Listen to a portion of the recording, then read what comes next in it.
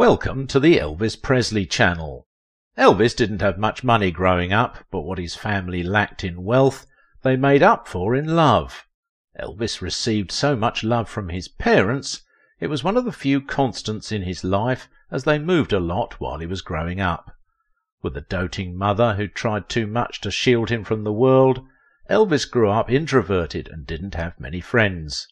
However, for someone who grew up being sweet and average, Elvis stuck out like a sore thumb and attracted the attention of bullies. Why Elvis Presley's family wished to be poor again.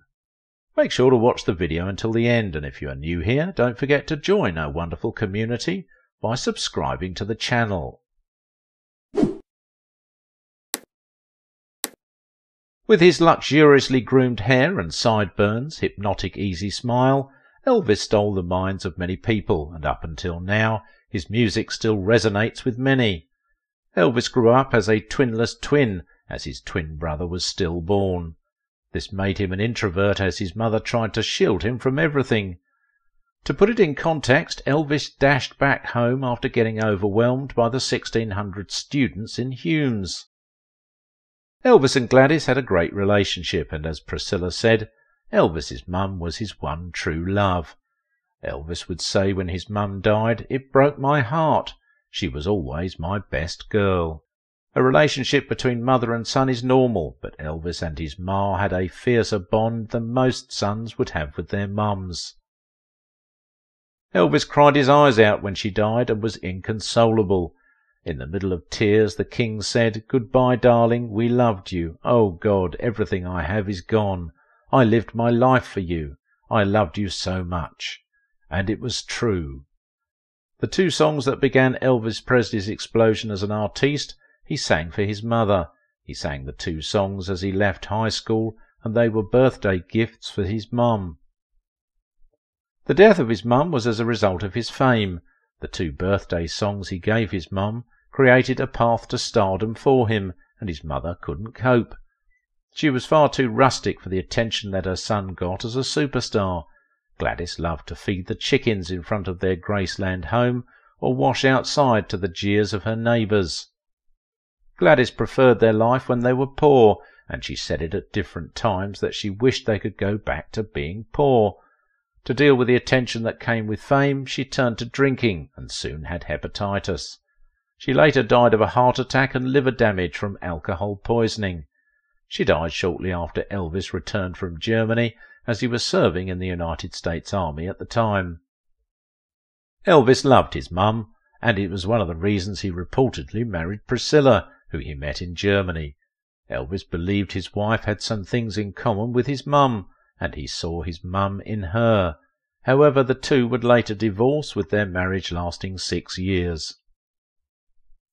After his first single, That's All Right, caused quite the ruckus in the summer of 1954, Elvis would go on to make an album with RCA in 1956, and would soon go on to get his first certified gold record with Heartbreak Hotel. This success got Elvis more TV time, which led to the performance of Hound Dog, and the introduction to the world of the scintillating hip-thrusting of Elvis. That performance generated quite the controversy, and Elvis isn't a stranger to controversy. However, these controversies didn't affect his success, as he sold over 1 billion records. The American sweetheart Elvis Aaron Presley was born in a time when there was little sweetness in America. He was born to Gladys and Vernon Presley on January 8, 1935. His birth was a mix of sadness and joy, as his twin brother Jesse Garon, who his mother gave birth to earlier, was a stillbirth. That single unfortunate event would lead his mother to begin viciously overprotecting Elvis. Elvis's parents were so poor they used their welfare funds to pay the $15 the doctor charged for helping to birth Elvis in his parents' self-built 2-bedroom shotgun shack. Okay, not completely self-built, as Elvis's uncle Vester Presley and grandfather Jesse Presley helped. Now don't go thinking, hey, a 2-bedroom apartment is big enough.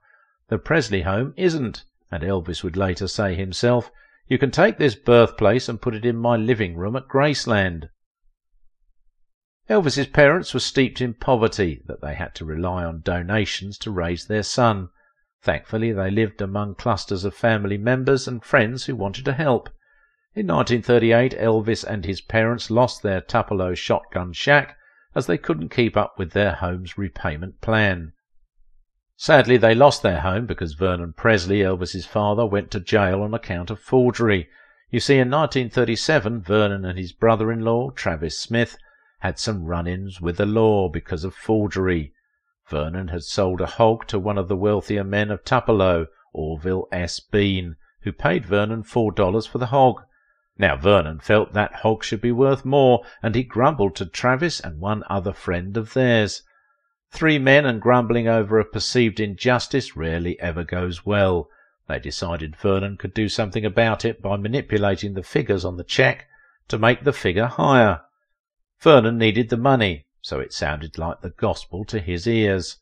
They manipulated the figures, but overestimated their intelligence.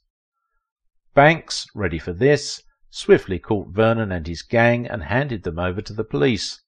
Vernon didn't make bail and cooled his heels in custody for about 6 months, and he was eventually tried and jailed in 1938 for 3 years. Shortly after, his wife and his child had to move with relatives. However, there are some discrepancies on the relatives they chose to live with. In his book Last Train to Memphis, Peter Garalnik claimed Elvis and his ma moved in with Jessie, who lived in a relatively more spacious 4-bedroom apartment next door. Peter claimed they remained there till Vernon got out of jail. Elaine Dundee in her work wrote something different, not entirely different from Peter, yet different.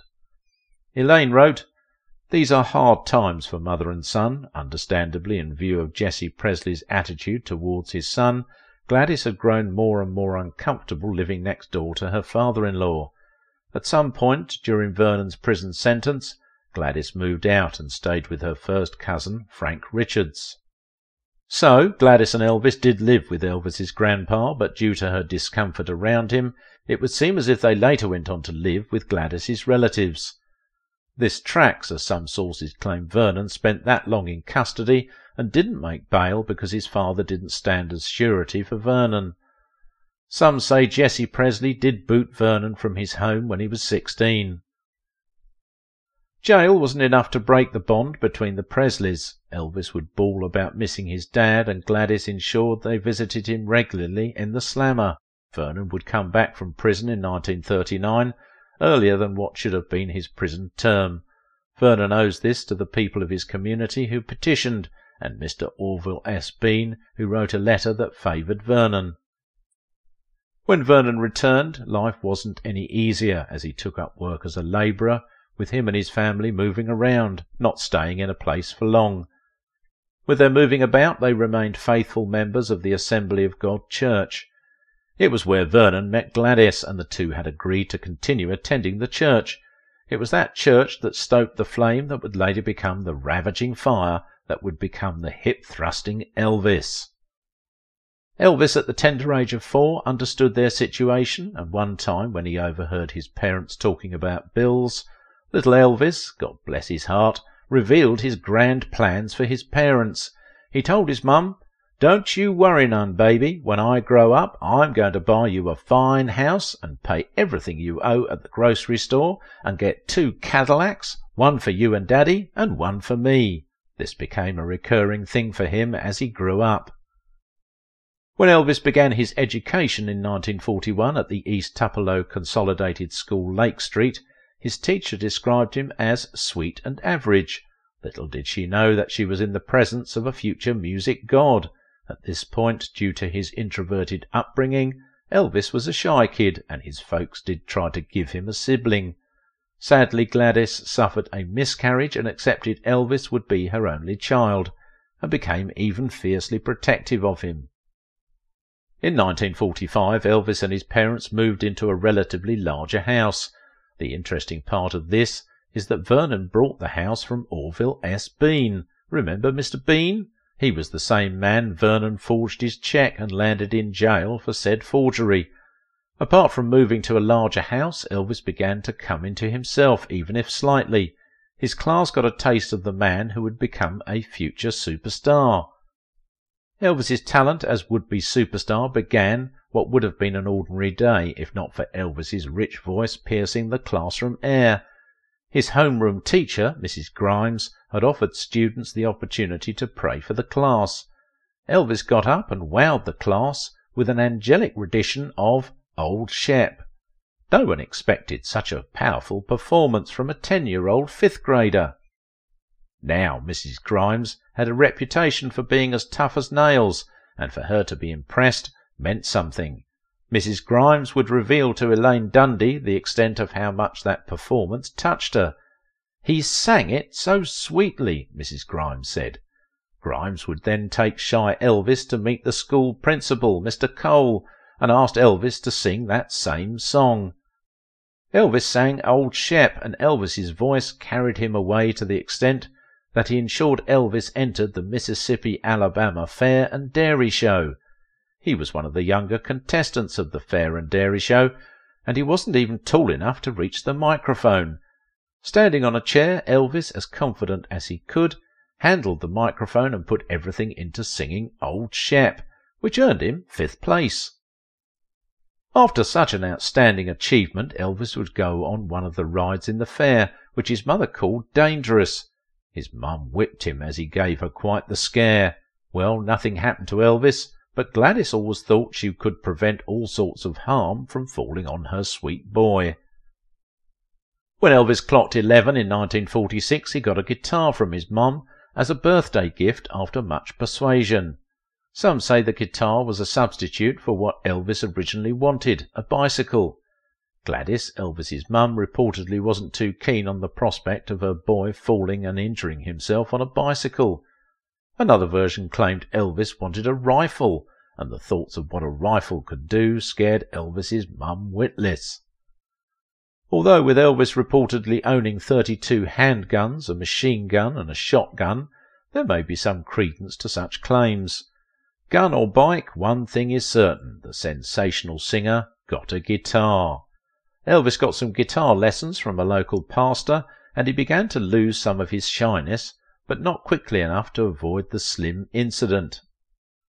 One of the drawbacks of Elvis's upbringing as an introverted, lonely boy had bouts of stage fright he had when he was younger. One of the more prominent reports of stage fright was when Mississippi Slim let Elvis sing, but Elvis faltered. You see, Slim was a big deal for Elvis, a hero, if put more precisely. Slim was passionate about music, and as Slim's younger brother, James Osborne, said, he was crazy about music. That's all he talked about. So for Slim to recognise the talent of the then 12-year-old Elvis is nothing short of how talented Elvis was. However, Elvis is no coward. After the first time stage fright, Elvis went the following week, and Slim backed him up. Elvis and his parents later moved to Memphis when he was in the 8th grade, and he gave his classmates at Milham Junior High a farewell performance for 30 minutes. He sang Leaf on a Tree for them. This was a turnaround from how some of his junior high peers and students viewed his music as hillbilly in the 7th grade. At Memphis, life didn't get easier, as Elvis's parents had to apply for an apartment at Lauderdale Courts. The Courts was a public housing complex that marked a turnaround for Elvis. He made many friends in the complex and completely reinvented himself in school.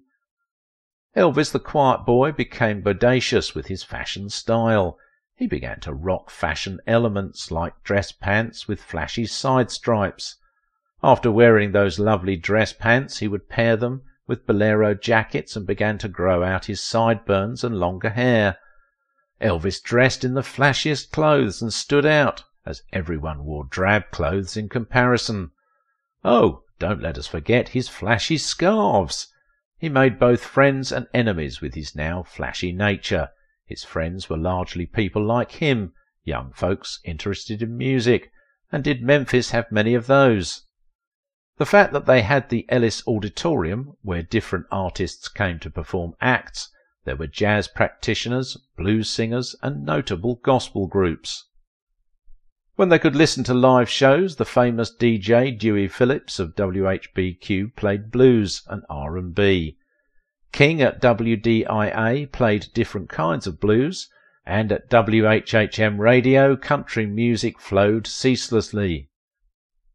Elvis continued to play his guitar and has made a positive impression on his classmates. As much as some loved him for being daring, others viewed him as different and bullied him. They cut his guitar strings at one point, but they didn't stay cut for long, as his classmates all contributed to buying him a set of strings. The finances of the Presleys didn't get any better, and they picked up some odd jobs. He began better with the guitar, played in a band, and even had a girlfriend. By 1952, Elvis and his parents moved yet again to another apartment, as their total earnings became higher than what was allowed to stay in Lauderdale courts. However, they were near the courts, so Elvis didn't need to find new friends. From being protected by his mum, Elvis, through his talent, had friends and connected with the hearts of many. While his parents didn't have money, they showered him with love, which he infused into his music. The death of Elvis's mum changed him. He had a reckless life filled with drugs, like most musical artistes of his time. Elvis relied heavily on opiates, sedatives and barbiturates, but he never indulged in alcohol too much. The drugs led to the end of this entertainment king, as he had a heart attack and overdosed on several drugs. Despite his flaws, Priscilla, the only woman he married, said, "He was an amazing human being, was generous, a caring person. He was loyal. I don't know one person who does not like Elvis Presley. Not one person." Elvis's mother had become overprotective of her son, but as our video made it clear, Gladys had a good explanation. Did Elvis Presley have a twin brother? Watch this video and find out the details about Elvis's personal life.